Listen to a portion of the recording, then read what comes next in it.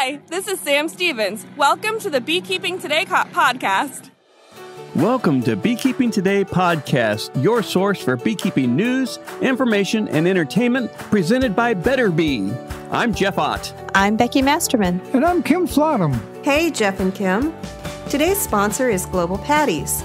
They're a family-operated business that manufactures protein supplement patties for honeybees. It's a good time to think about honeybee nutrition.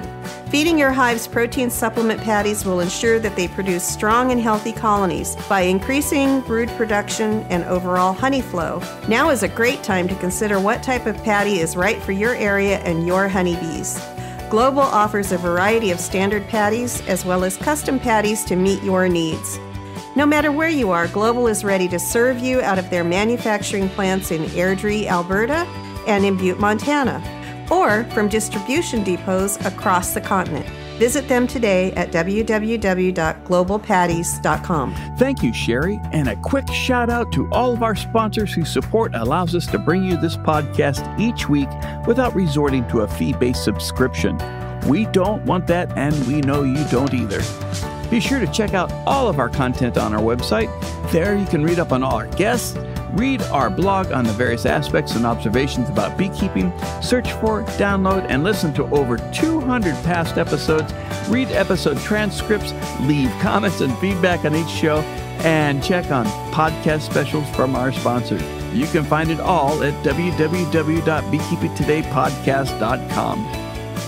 Thanks to Sam Stevens for that great opening. Hey, folks, you know you too can have your opening on the beginning of our podcast just by sending it to us at questions@beekeepingtodaypodcast, and we'd be happy to put it on the air.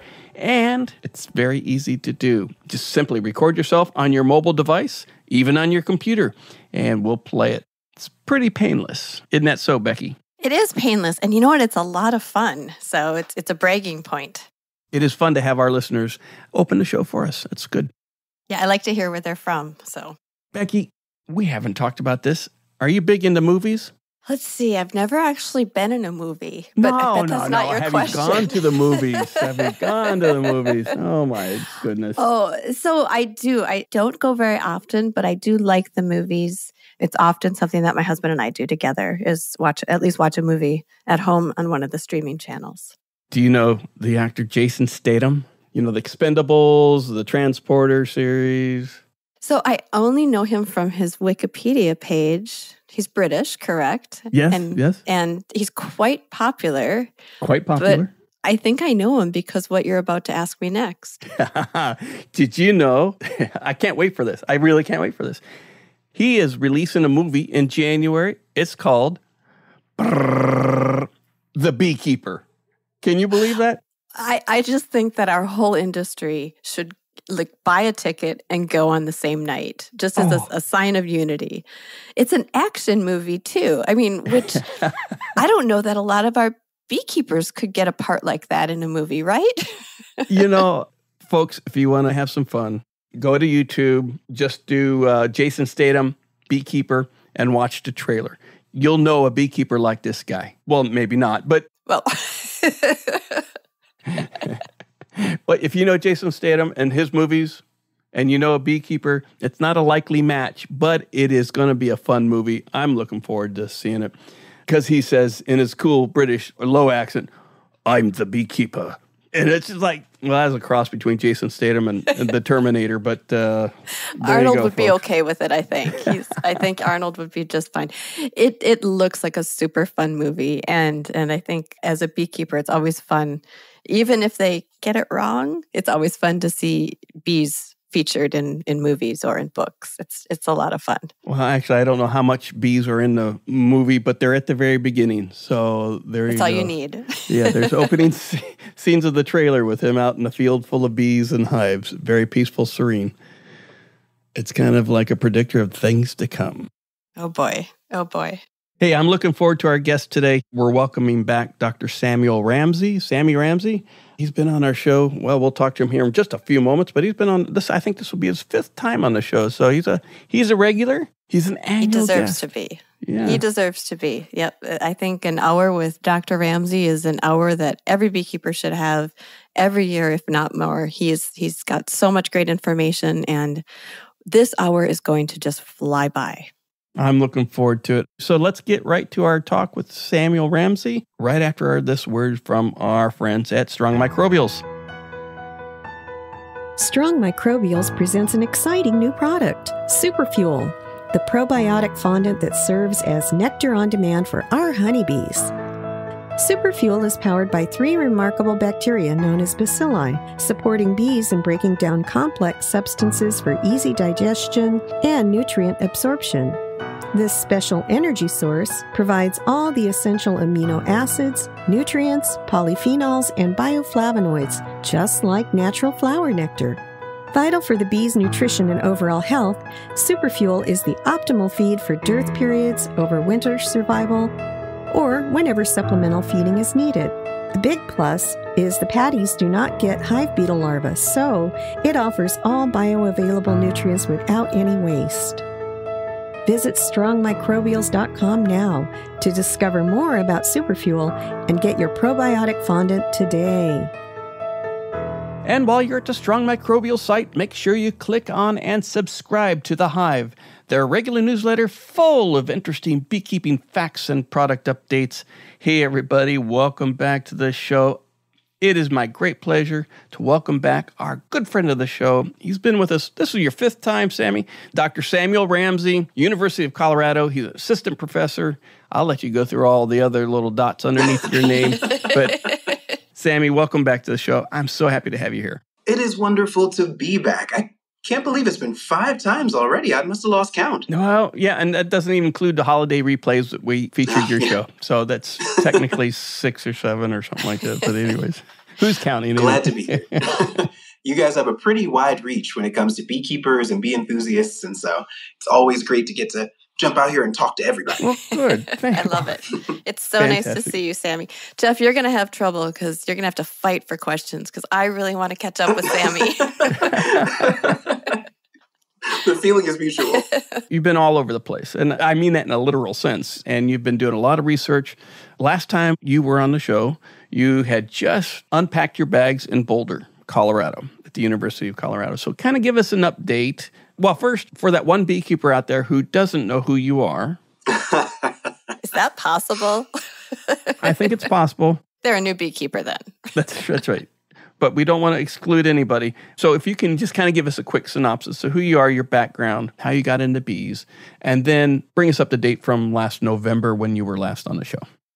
As Jeff has already said, I'm Dr. Sammy. I am a professor at the University of Colorado Boulder, and I'm your friendly neighborhood entomologist.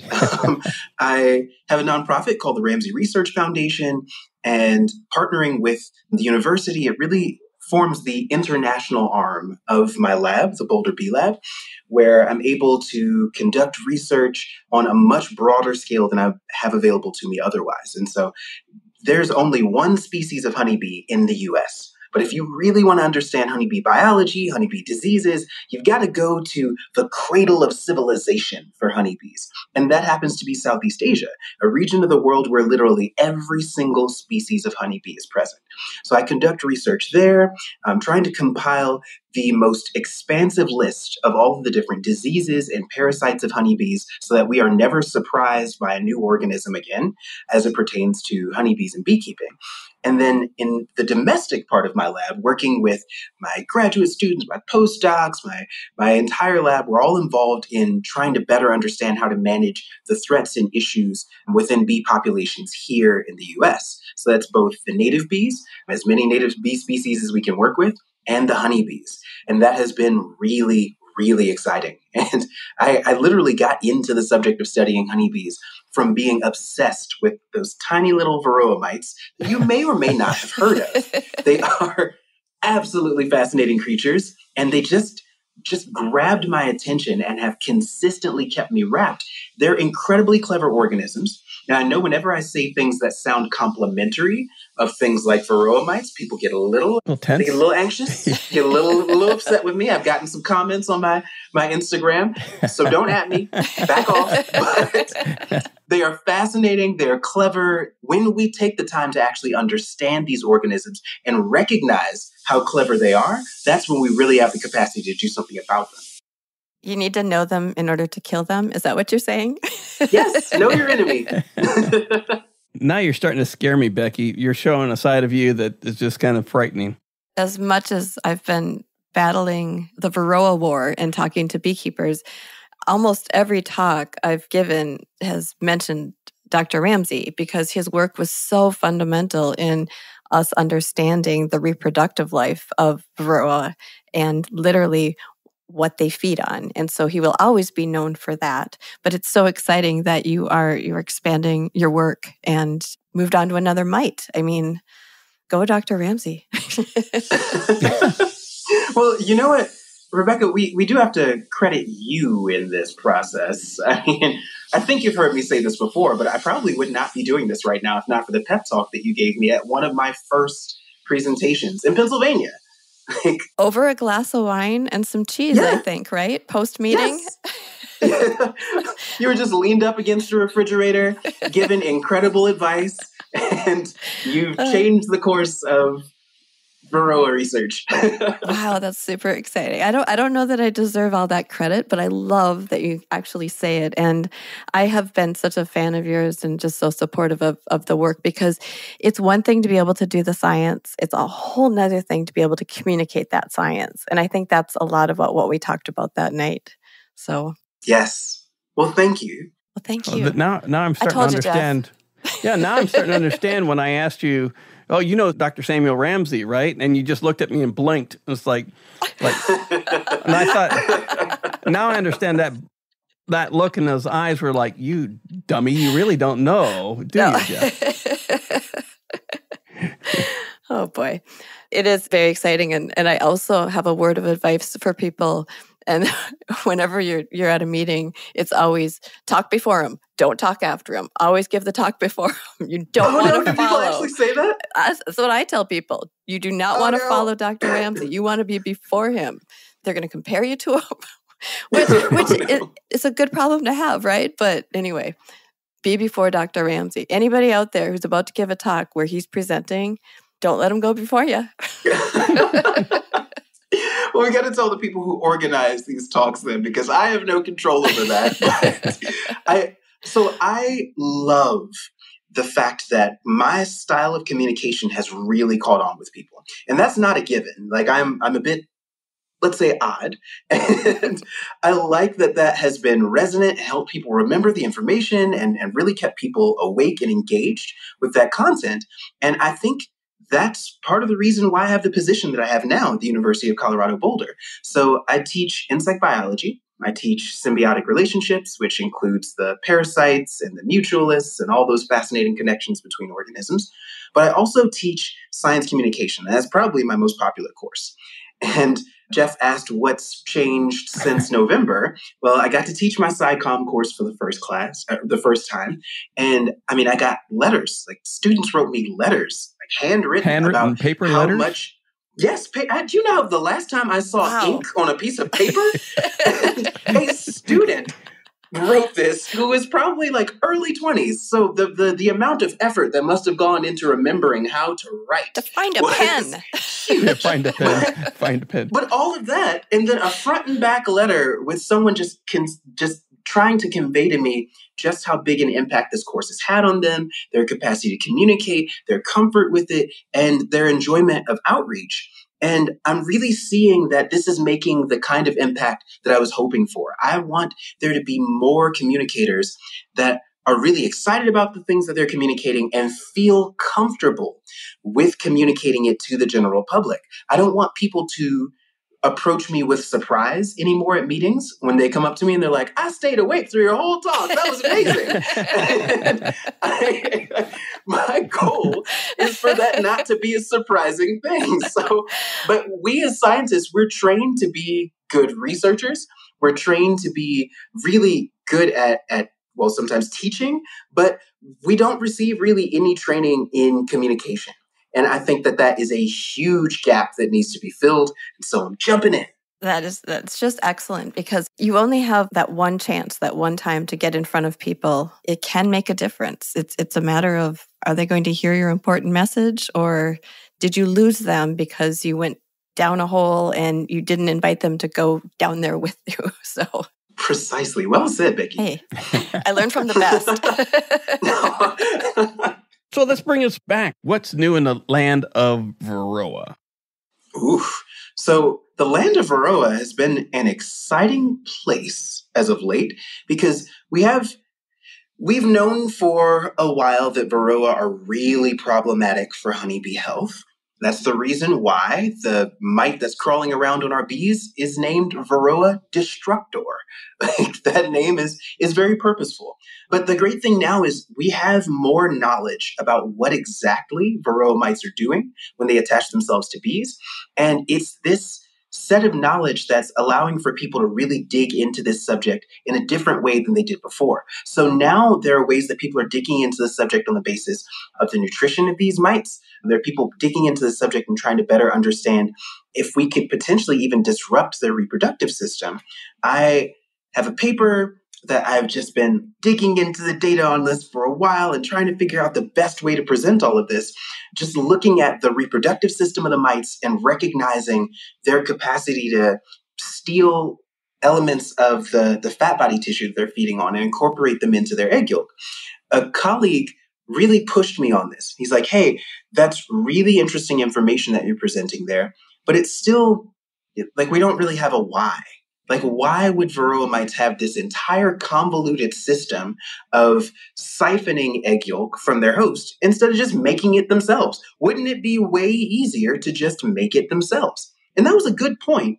I thought that I had created enough of a logical chain for it to be clear that mites that have the schedule that Varroa has to keep, where it has to get all of its reproduction done in the few days that it has available to it before its host chews its way out of the cell and leaves, I thought that was a clear enough logical chain where I didn't need to do any more work on that. But I'm glad that colleague pushed me in that direction, because now we've done all of these exciting metabolic calculations within the mites to show that within their life cycle, they don't actually have the time to make the level of egg yolk that they would need to make to meet the demand to get their offspring to adulthood before the cell is uncapped. And it took some work. Like this, the metabolic rates of organisms was never really my wheelhouse. I've looked at a lot of papers that incorporate that kind of thing, and I've been really excited in the past. Like, wow, that's really cool that you can do that. But I wasn't sure what went into it, and started working with my lab here at the university. I have a really great lab. My apiary manager, Chris Borky, is also like unofficially our tech manager because he is an engineer. He's worked on stuff that has been shot into space and also is an incredible beekeeper. So when I was talking about how, okay, we're going to need to know the respiration rate of the mites. We're going to need to know how much heat they're producing. And he's like, oh yeah, I can do that. I'm just going to build a little bomb calorimeter for you. It's going to be great. Wow. What? You can do that? Oh, yeah. No problem. And while he's working on that, my incredible postdoc, Madison Sankovitz, is doing incredible work on understanding how the mites, they're feeding on the bees and how much heat they're producing and how we can actually track their CO2 in this space, because we've got a really tiny space and how many mites we're going to need for it. I'm like, man, I love having such an excited and invested team. My 2 grad students have been kind of watching from the sidelines, like, do we jump into this now?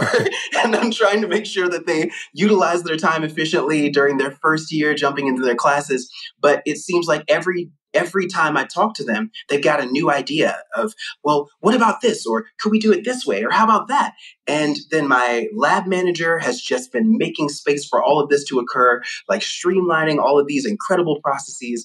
And it's been incredible. I'm so glad to actually have my own lab now and to be able to come up, have an idea like this and have people really jump into it with me. So now while I'm I can't do everything by myself. It's simply not possible. So while I'm actually analyzing the molecular contents of the egg and looking at how much protein is in there and how much carbohydrate and how much lipid is in these eggs and actually working on the calculations for how much time it would take for transcription of this much protein, I've got an entire team that I'm working with that's handling many of these other details, and it's just the coolest.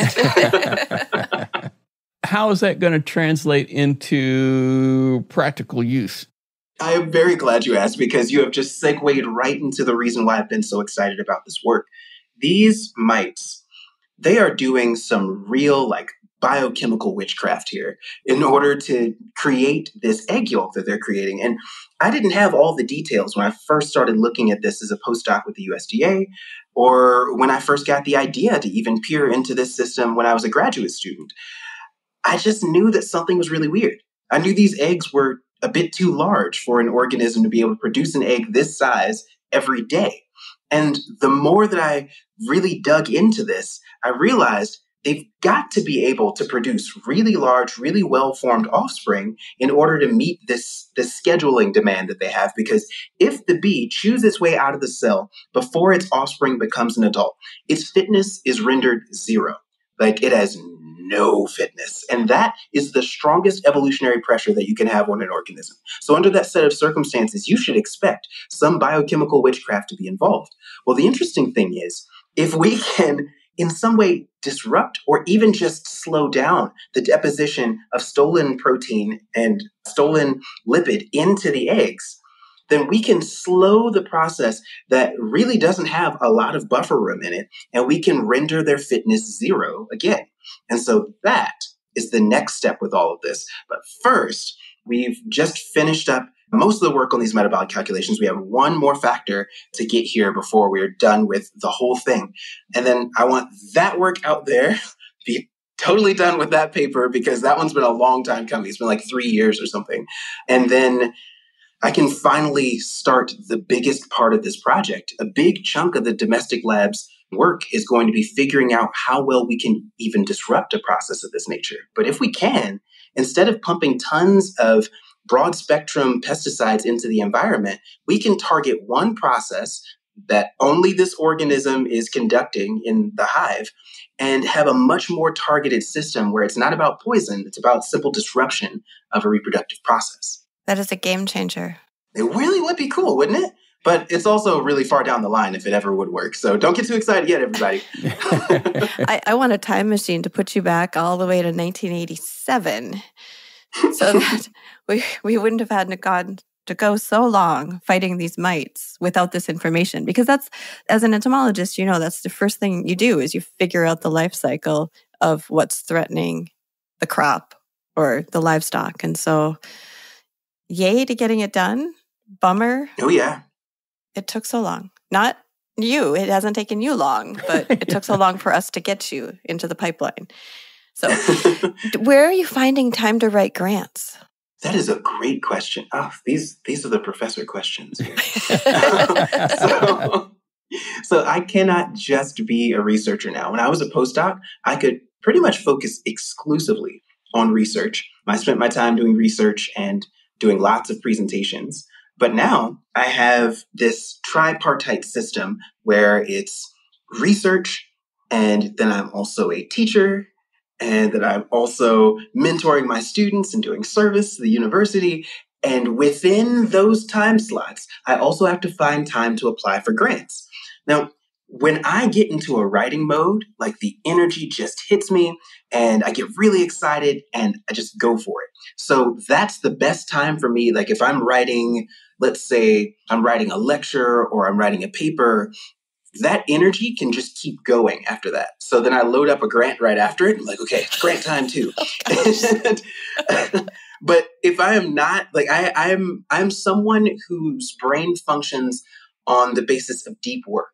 And so if my day has a lot of meetings interspersed in it, I can't get any writing done in between. My previous executive assistant would always say, well, we've got one meeting here, and then there's a 45-minute break in between. There's another meeting here, and you could probably get a bunch of writing done there. No. I need deep work time. From here on out, let's put all of my meetings, like, I don't know, put like 2 in the morning and 1 at the very end of the day. But the rest of the day, I want all the time possible to just be able to focus. And when my brain hyper focuses, I can write a bunch of things at once. I can do a bunch of research, but I can't do the meeting after meeting after meeting and then try to get stuff done in between. Yeah, it becomes very challenging. Hey, let's take this quick break and we'll be right back. Elevate your beekeeping knowledge with Better Bee's free monthly newsletter, The Better Bee Buzz. Get the buzz on seasonal beekeeping tips and education, designed to make you a beekeeping superstar. Don't miss out. Sign up today at betterbee.com/sign up and become part of our buzzing community. Happy beekeeping adventures await. Better Bee, your source for beekeeping success.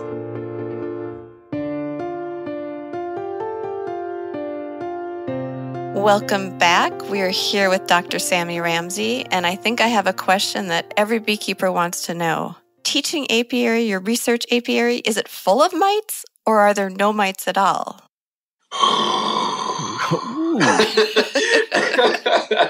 But as you can probably tell by that deep breath that I just let out, that is a bit of a point of contention right now. I never want to have a research apiary that is in any proximity to anyone else's bees, because I'm someone who primarily researches symbiotic relationships in honeybees. And so that means my colonies will have some mites in them, and those mites will probably have some viruses. And I don't want my bees becoming the mite bombs for other people's colonies. So I've been trying to find a location within the Boulder city limits where I can put a colony or put some colonies where there are no other beekeepers. And I have not been able to find that. Good luck. Exactly. I used to keep bees just north of Boulder, and there's colonies on every hilltop. Yes, always, everywhere. I'm realizing I've got to go farther and farther out. We're even trying to get some colonies in Rocky Flats. And any of you who are local to the area would be like, really? Rocky Flats? The nuclear testing site? Glowing bees?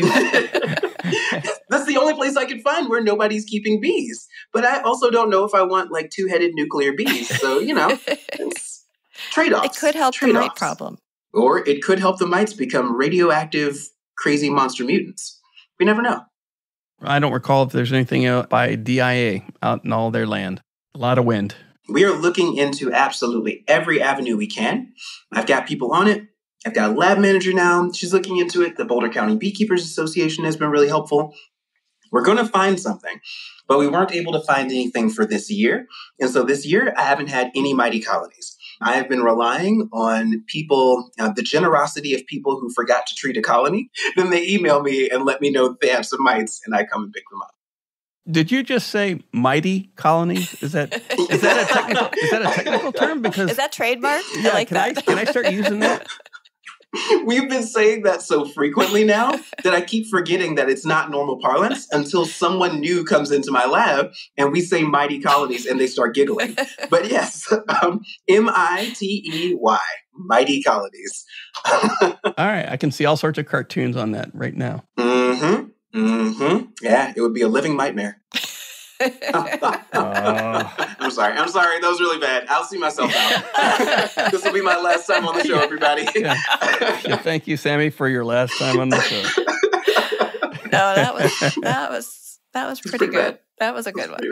A couple of good ones there. So well, the Varroa is such a big topic because it's in everyone's backyard. Anybody who's a beekeeper, they can go out and pop the cover and most likely find one mite in their colony or on the bottom board, wherever. The one mite that you've investigated in Thailand that's on our horizon, and you were talking about it last time you heard, the Tropilaelaps mite. Thankfully, it's not here today. There is concern by some beekeepers that it'll get to us eventually, ultimately, fairly quickly, maybe through importation through Canada. Sometimes it comes up because of the importation laws in Canada are different than the United States. Not to cause problems here across borders. There's enough of that in the world. What is going on with Tropilaelaps, and what can you tell us? Goodness gracious. Oh me, oh me, oh me, oh my. And you have 5 minutes. Gotcha. To solve the problem, too. So I would just like to say as a disclaimer at the very beginning of this, I realize that this information is disturbing and unsettling and will not make people happy to hear as beekeepers. But we really need to be getting prepared for this mite as much as possible. And I've been trying to do all that I can. The great part is I'm not doing this stuff alone. There are other labs out there that are really investing in this. The Auburn lab with Jeff Williams and like his remarkable PhD student who's been working a lot on this, Rogan, and like we've got like our work that we're doing here. Other researchers in the US and the UK and other parts of the world are really investing in this. And I think one of the big reasons for that is because the spread has become so clear, like the acceleration of its spread has become so clear over the last couple of years, especially during the pandemic, that no one can really deny that it's gunning for us. It's trying to find its way here.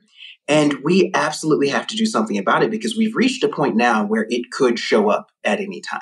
Before, we felt like we would have some sort of buffer or warning. And now we cannot be confident in that because, as you stated earlier, countries on our borders have different importation laws. So this is the disturbing part. So I've been working to verify the presence of tropy mites in different regions of the world where it has not been verified that it's present, but there have been reports of it.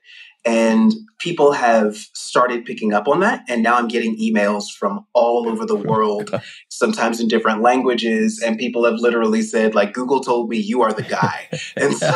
And it's from veterinarians, it's from beekeepers, it's from conservationists. And they're like, this mite, is this Tropilaelaps? And I'm like, yes, my friend, that is definitely Tropilaelaps. What country are you in? And the concern now is that before we would say, okay, well, it's just in Southeast Asia, and then expanded out of Southeast Asia into South Asia and East Asia. And so then we would say, well, it's still just in Asia, but then it moved into Oceania and the Middle East. And we're like, okay, it's not just Asia.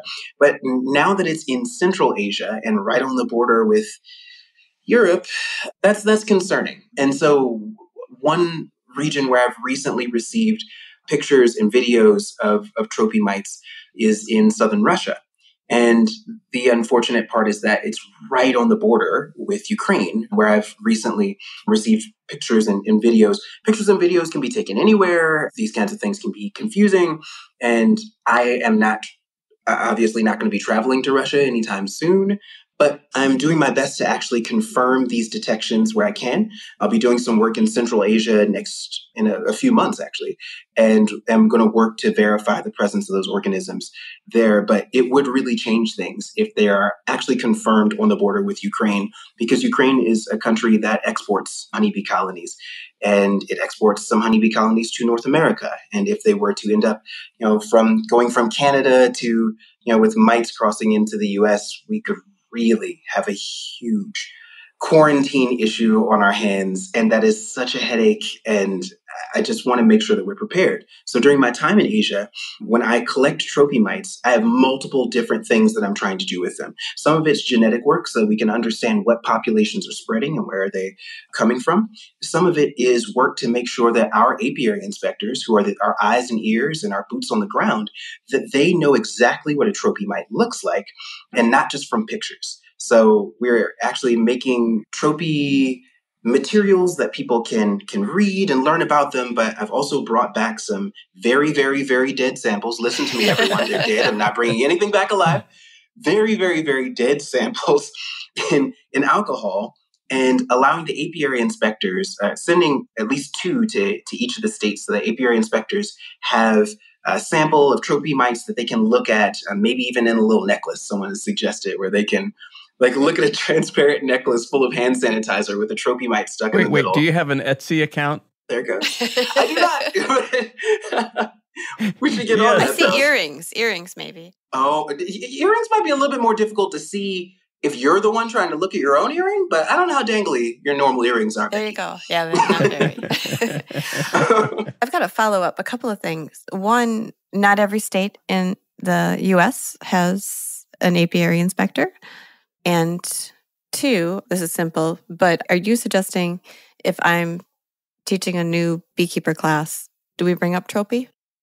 I'm very much suggesting that, and thank you so much for asking that question quite directly, because I would recommend every new beekeeper class have at least a short lesson on tropy so that people know how to distinguish them from the things in colonies that are typically confused with tropy mites. So there's enough agitation about this online now where people are beginning to send me messages within the US. And the top line item, full subject line, all caps, I have tropy in my colonies. We got to shut everything down.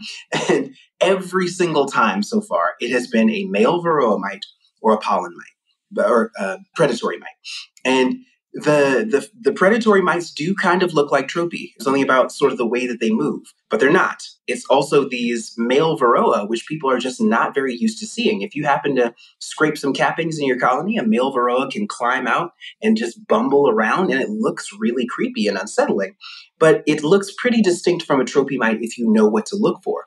And so if more beekeepers knew what a tropy mite looked like, under circumstances where it's just arrived, we might be able to find it and eradicate that population of mice before they spread everywhere and we have to change things and quarantine stuff and burn colonies and all that kind of thing.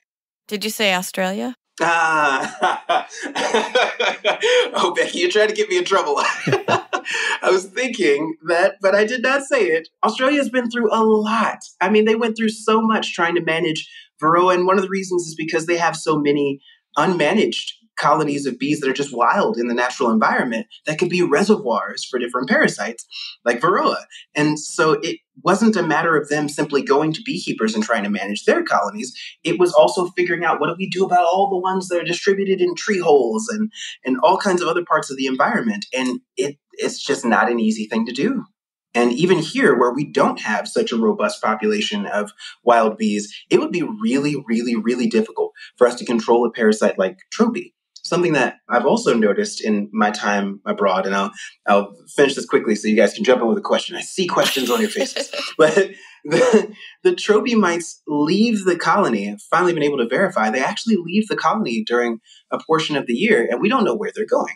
Almost 4 months of the year. So I've conducted my research during multiple times of year, but I've never been able to do it during an entire year because I have other responsibilities in the US that I have to get back for. And so I try to do my research at different sections of the year so I can compare all of them. And in especially temperate regions, it seems like between December and late March, the mites are just gone. They're not inside of the colony. You couldn't find them in any part of the colony. And not a single mite. They just leave. And where they're going, what they're doing, how they're overwintering, what the deal is there, we don't know yet. And that's the kind of thing that you want to know before an organism like that arrives. This is scary. I know, I'm sorry. Yeah, I'm not going to sleep tonight. Thanks a lot, Sammy. I thought I read somewhere that there is a potential of a pesticide or a miticide for the Tropilaelaps that you're working on or that you're involved in. Correct. During my time in Southeast Asia, I've been working on testing what sorts of things can penetrate the cell capping and kill tropy mites. It's not like working on Varroa, because Varroa spend sometimes 2 weeks on the adult bee population when they leave a cell, but typically on average a week. That's plenty of time for them to be exposed to a number of different kinds of treatments. But tropy mites are more difficult. They spend only a matter of hours outside of the cell. And so any chemical that you apply that's supposed to impact the population outside of the cell, they'll be exposed to it, but for such a brief amount of time that all they can really do with it is use it as a means of gaining resistance to that chemical, but it doesn't typically kill them. It's a sublethal exposure. And so they've become as resistant to chemicals that they've only been exposed to very briefly because they weren't delivered in an effective means of control. When the bees recognize the larva is old enough where it no longer needs to be fed and is going to transition into a pupa, they do something that should be considered really clever. They cover over that larva with a wax capping, and then the larva itself spins a cocoon around itself and starts transitioning into a pupa and then into an adult. And the purpose of that wax capping, one of the purposes of it, is to protect that bee from parasites and other things that could potentially harm it. However, the parasites have become smart enough to know what a larva smells like when it needs to be capped, and they've jumped into the cells hours before they're about to be capped. And so now the capping that's supposed to protect the bee is now protecting the bee's parasite and sealing it inside of the cell with the bee. Most chemical pesticides these days that can be applied inside of colonies can't penetrate that capping. It is wax, it is hydrophobic, and because many of them have water as a carrier, they just can't get through. But we've been testing formic acid as well as heat as a method of a method of treatment. And then we've tested 2 different ways of applying both of those methods. One that is such a low energy measure for providing heat to the cells that it could even be supplied entirely by solar power. So that one was really cool. There are heating pads that are commercially available now that we've been testing. And then also formic acid, both delivered via liquid formic and formic that's aerosolized in these time-released strips, Formic Pro. And so it's been an entire experience. That paper will hopefully be published next month. We just got the finishing touches on it done. We're working on one more figure, and then we're going to send that out. But that information will be available soon. Spoiler alert, but formic really kicked a lot of butt in these mites. Well, that's good news. Well, that's good news. Wait, that's good news. Good news. We were able to get up to 100% kill with certain methods of delivery of formic. Wow, that's excellent. At concentrations that are beekeeper safe? Yes. We are talking about concentrations that are beekeeper safe, but beekeeper safe under 84 degrees Fahrenheit and beekeeper safe under 70% humidity. If you happen to live in Florida, you may never get a time the entire year where you would be able to achieve beekeeper safe levels for utilization of this particular chemical. And that's the other reason why I wanted to have more than one method that we compared there. Heat treatments were actually effective sometimes. The problem was there was a level of inconsistency that was just too high. Like sometimes we would get above 80% kill, and then we would move on to the very next colony right next to it and get less than 40%. And we just there was no way for us to really account for the level of variability with the impact of heat. And it just seems like there's the potential that the heat is not as broadly distributed in the colony as it should be. I hate to ask this next question. Sorry, Jeff, I'm going to jump in. That's okay. Sammy, what about viruses and Tropilaelaps?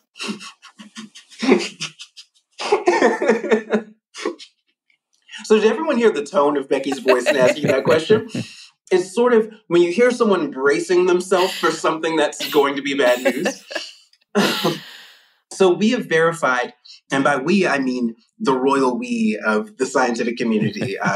We have verified that there are at least 3 viruses that tropy mites are capable of vectoring directly to honeybees. So we know deformed wing virus, as well as black queen cell virus. And am I blanking on?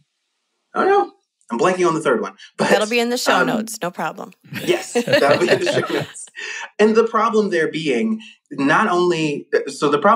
that we have not actually tested the other viruses. And so it doesn't mean that Varroa can vector, upwards of 13 viruses and Tropy only has 3. It means we just haven't spent a lot of time testing viruses in Varroa to know what others potentially are out there that it's capable of vectoring. I'm also collecting tropy mites. We're preserving them in liquid nitrogen and then bringing them back for viral analysis, looking for viral RNA, looking for DNA, and trying to better understand if there are other viruses out there that haven't even been categorized yet, because so far we've only looked for viruses that we know of from Varroa.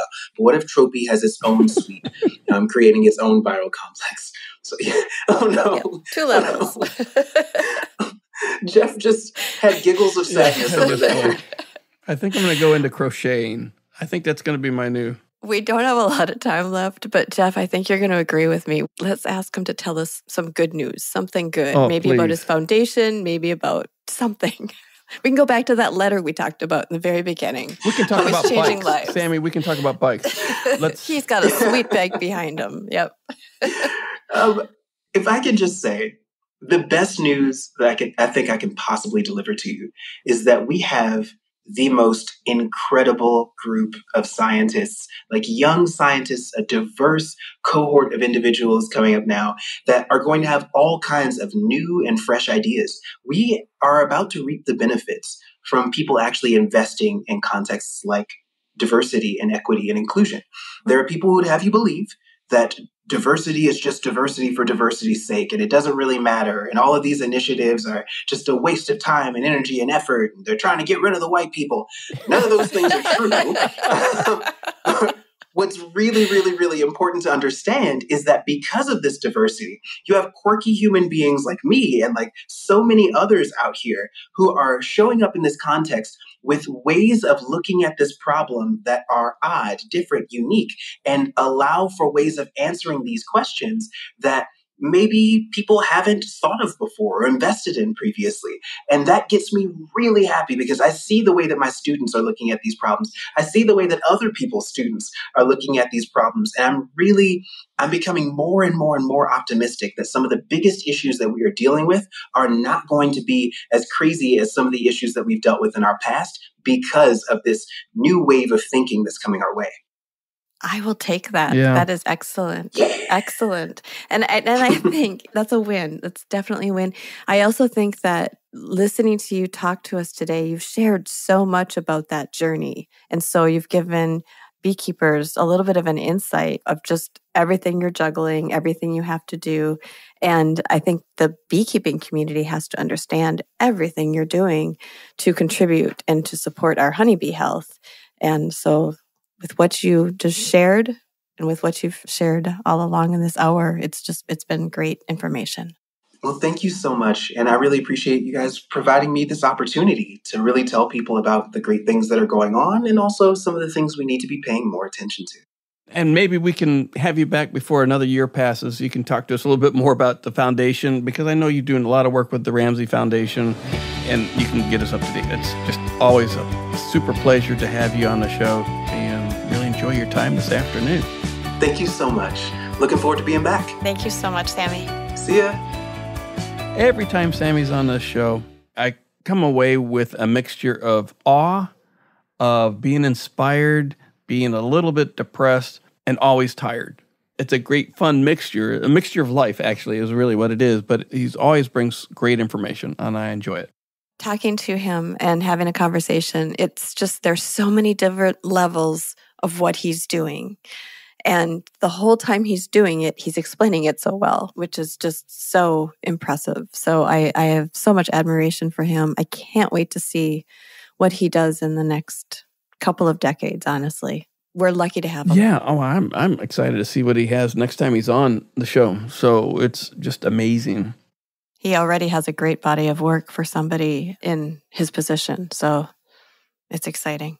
There's a lot of things we didn't get a chance to talk to him about. I know we talked to him a little bit about Varroa, but there's more he could talk to us about Varroa. The Tropilaelaps, of course, is the scary thing we need to be aware of. There's the foundation he's part of. It's the Pollinator Pandemic Plan. That's part of National Geographic and USDA funded about pollinators and the decrease of all. There's a hornet project he's involved in. He was involved in Asian giant hornet stuff that was going on in Washington State. And even more, and it's just, boy, he's just everywhere. And I mean that in a great way, and I'm glad he's there, and he's working with people who are also that engaged. And you know what I heard too? I loved hearing that he's got a great relationship with the Boulder beekeepers. I love that they're all trying to solve his mighty problem together. I like that. I'm going to have to use that, mighty problem. I have a mighty problem in my backyard. Wait, what, Jeff? Oh, I think listeners are going to have to listen to this episode twice. I can't wait to listen to it. Definitely, and download the transcripts. I encourage our listeners to go back and listen to our prior episodes with Dr. Samuel Ramsey, and to do some of your own research online, YouTube, wherever, and listen to him. He is a wealth of information and is your number one source for Varroa information. You really need to delve into that. He's made a difference, and obviously with what he has up in the pipeline, he's going to continue to support this industry.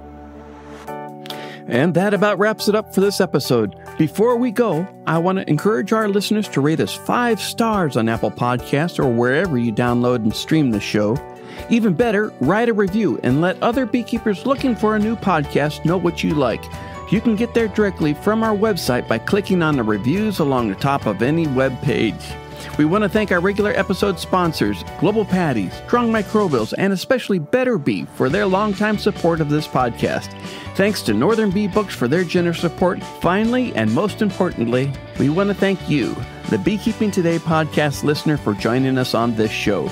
Feel free to leave us questions or comments at Leave a Comment section under each episode on the website. We'd love to hear from you. Thanks a lot, everybody.